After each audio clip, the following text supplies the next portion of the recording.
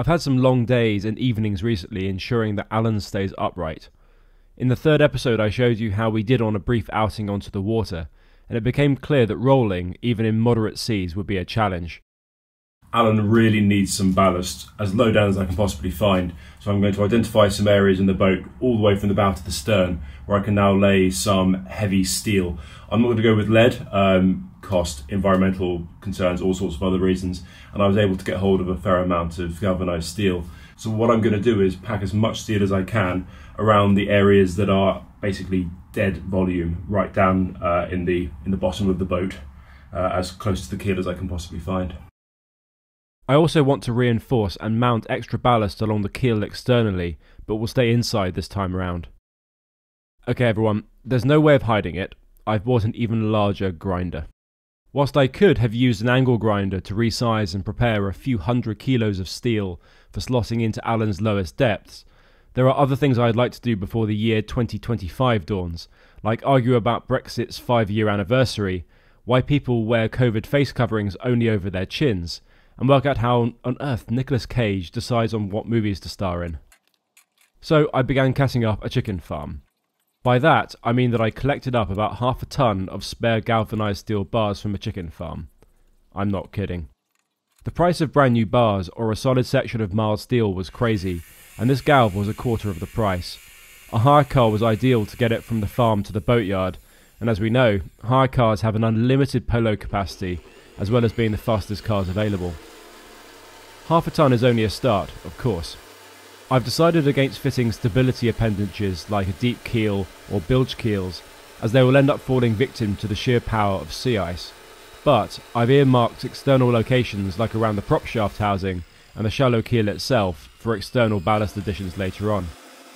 The lengths were originally 5 meters and weighed 5 kilos per meter. I'm going to bundle them up so they stay put, but aren't too heavy to lift for one person. I've also enlisted help. This is Dick. Say hello, Dick. Oh, hi. Yeah, I'm just a spare part. The true expert of the group. He's going to play a starring role in the Sea Trials episode coming up whenever we stop having tiresome storms rolling across southeast England, and has decades of local experience at sea. Although I want to make the bundles as neat as possible, we're not agonising over millimetre perfect lengths or deburring to the extremes.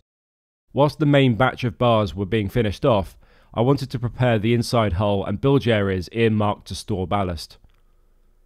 I don't want to damage the carefully painted bilges, have any rattling, or see the inevitable vibrations from Alan's engine allow the ballast to carve its way into things.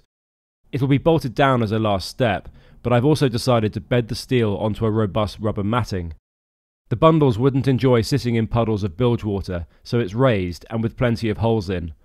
I'm designing in some gaps, through which sponges can be inserted if I want to dry the whole area out.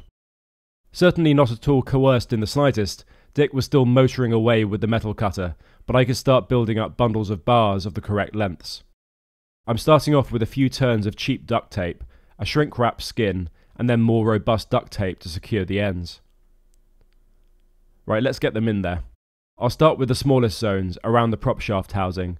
If you remember from a few episodes ago, I'm going to be reinforcing this area externally, and this will involve structural through bolting, so my solution here will be secure but not permanent, like glassing it all in or something extravagant like that. Thinking about those ribbons that they give you in electronic gadgets that sit behind little batteries, so you can flick them out again once exhausted, I'm running very thin loops of Dyneema cord around the bundles. This means the roughly 10 kilo pieces can be slotted in very tightly, but can still be extricated when needed later down the line. We can get plenty more in there, and I think I'll do another layer next week before fitting in a securing bar. We've managed to get roughly the weight of an amply sized person in quite a small space. Every little helps. I can guarantee someone will casually complain and ask why I'm not using platinum or osmium, which are a lot denser than steel. I'm curating a Patreon donation page specifically for them, so they can fund such an enlightened purchase. Likewise for the person who commented with, "Why don't you just have a bigger ice-rated boat built for you?" In the meantime, we'll persevere with steel.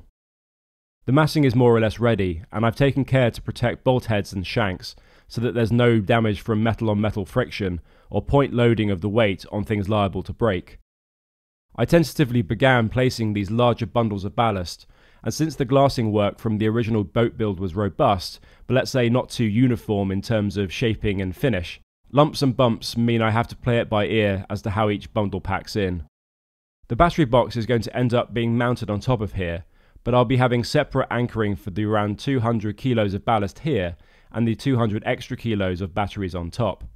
We don't want nearly half a ton of dead weight going on an excursion around Daden's insides when we should be concentrating on what on earth is going on that makes dead weight want to not stay put. Right, so the final securement and the next stages of ballast further to the bow will come later. For the sea trials, I'll strap down all the spare bars on the base of the fuel racking, as we don't want to be down at the stern. A final source of comment section wonderment for you all. This articulating steering control mount has been identified by a couple of people as dramatically lightweight to handle any traumatic wave action on the rudder assembly. It needs to be beefed up, yet still allow rotation in 2 planes. I do have an idea sketched out, but let's see what you come up with. The solution is not buying another boat. You know who you are. Right, that's nearly it. Check out the community sections if you want to ask a question for an upcoming Q&A episode, and please do join the donation army for Alan, as it will guarantee your question makes the cut. Oh, and buy shirts, caps and books, of course. They're proven to add between 11 and 12% to your daily quota of happiness. Bye.